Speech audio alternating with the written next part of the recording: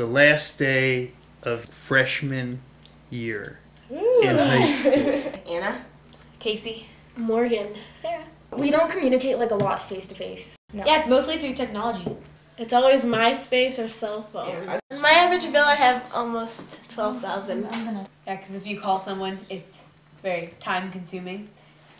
And it's easier just to send them a quick message. And when you get a message, you have time to respond. You don't have to respond right away. You just text them instead of having to wait till lunchtime. And you can send them text to multiple people at a time, so it's simple, and instead of having to call a person at a time. Why we probably get in trouble for talking in school is because we're used to being at home and texting that person while we're doing other stuff. Or talking to 3 different people. Yeah, so it's if we're with them, we're going to talk to them instead of having, because if we're sitting next to them, we won't text them unless, it's something we personal. Have to, yeah. Or something you don't want to announce to, everyone with you. Pretty much texting for us is, having your friend right next to you. Yeah. Yeah. You can know someone better through texting than in real life.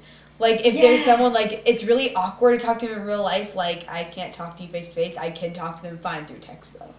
My phone got stolen, so I didn't have a phone for, a week, and then it's, you keep, reaching for the pocket, it's, almost I can feel the vibrations automatically on my leg. Some really boring people in real life are excellent texters. But then some really excellent people in life are really boring horrible texters. They only say, yeah. Me? Yeah, you'll just reply, no. Yes. Sometimes just say one word, yes. I'd say the only time I use email is if I'm emailing my aunts Teacher. and uncles Or, a older teacher. people who don't text. Yeah, for real it is. Pretty much. The Like older generation. My grandma and my mom. Yeah. The generation is email was a new thing, and it's still with you. Texting is always going to be, I think, in our generation. When we talk on MySpace, it's the same thing. It's emailing, But except it you doesn't, can tell pop up. if the person is, gonna reply back. Yeah, Emailing, you because just if have to someone's wait on. and guess. On MySpace, if there's someone you see who is online, you could, can choose to talk email to that them person. or comment them, then they'll comment you back. And you can have, a conversation that just goes on. And when you're talking to them, you can see, their picture, and you can go onto their profile and, check out what's going on with them. But on emailing, you can't really see anything but their email address and their message. I'll be doing my homework, and probably the TV's on. I have, my brothers and stuff making noise and doing whatever they're doing. You're texting, you're listening to music, you're watching TV, you're listening to background noise. If they're lecturing a lot, then it kind of really sucks because you're used to doing 10 things at once. It's slow, you're not doing all those things, so it's you're only focusing on one thing. Everything's in slow motion. The day could be so much quicker if we were emailed this stuff or texted. Just so many different quicker ways we could learn this instead of sitting in class for 70 minutes trying to learn this, and it's all in slow motion, and you can't do anything else. You just have to pay attention, and that's why you get in so much trouble for talking to someone, because you just feel really bored just sitting there and listening. He's just telling us what to do, and we're reading and taking notes. It's so boring. That's all we do is take notes. We take notes every day. I have 2 notebooks filled with notes.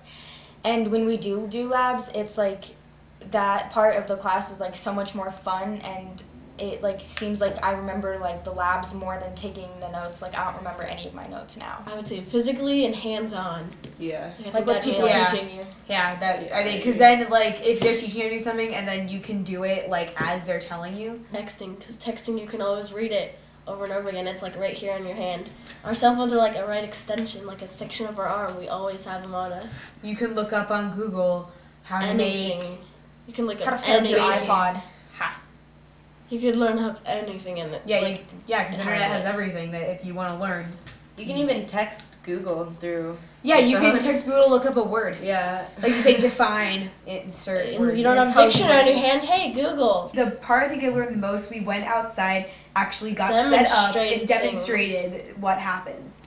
Overall, visually and live example is the best way to learn something. Not just tell us and expect us to remember, show examples of what we're supposed to do and have us actually do it under their supervision so that when they know that we're doing it right. And not just give us a big packet or something to do. To study, and because then that's not going to help, because then we won't do it exactly the way that they want it. Unless the directions are legitly just Greet. Like pick up the fork and place it 90 degrees to the left of the lamp. Because that's going to be our job. Yeah, we're doing that. I think that you memorize things a lot easier when you have like a happy memory to connect to. Say like you're learning a new vocabulary word and someone makes a joke about it in class. Yeah. I think you're most likely to remember that word Yeah. than a word that's just like blurted out with a definition. Right before we all like want to go and do like the packet with our friends or whatever, they're like, "Oh, you guys have to work alone and be quiet."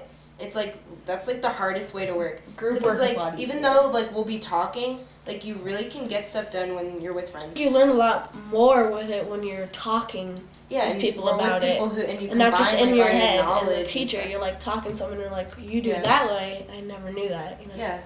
By yourself, you don't learn anything but what you know and what the teacher knows. Yeah.